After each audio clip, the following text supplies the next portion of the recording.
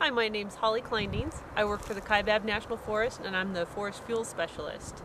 I'd like to talk to you a little bit about fire danger and what that relates to our fire danger waiting signs in the woods, and then how that in turn leads to things like forest restrictions on campfires and things like that. Our fire danger rating signs, we use the National Fire Danger Rating System to do that, and it's really based mostly on how dry the fuels are in the forest, how hot it is out there, what the potential is for fire behavior, and if there's increasing numbers of people in the forest that could cause starts.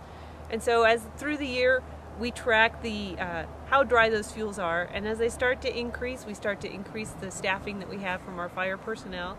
And when it gets to certain levels and we anticipate lots of folks in the woods with more of a chance for starts, we start to increase those fire danger rating signs from low through moderate to high. Some years we reach very high, and when we reach those top 3% of the hottest, driest days of the year, that's when you'll see us change our fire danger rating signs to extreme. When we're in the moderate range, we know that we're starting to get increased numbers of folks in the forest, but the fuels really aren't at their peak dryness of the year. As we start getting towards the peak dryness of the pine needles and the sticks that are out there in the woods, then we start moving towards more of a high danger rating. And as we get into unusually dry conditions, then we move to very high and extreme.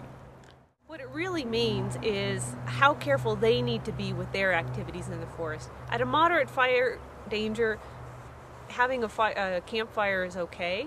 Usually we're not in any kind of restrictions yet, and they want to take caution with putting those fires out. But that's really the greatest risk, is escape campfires or cigarette butts that may light a fire.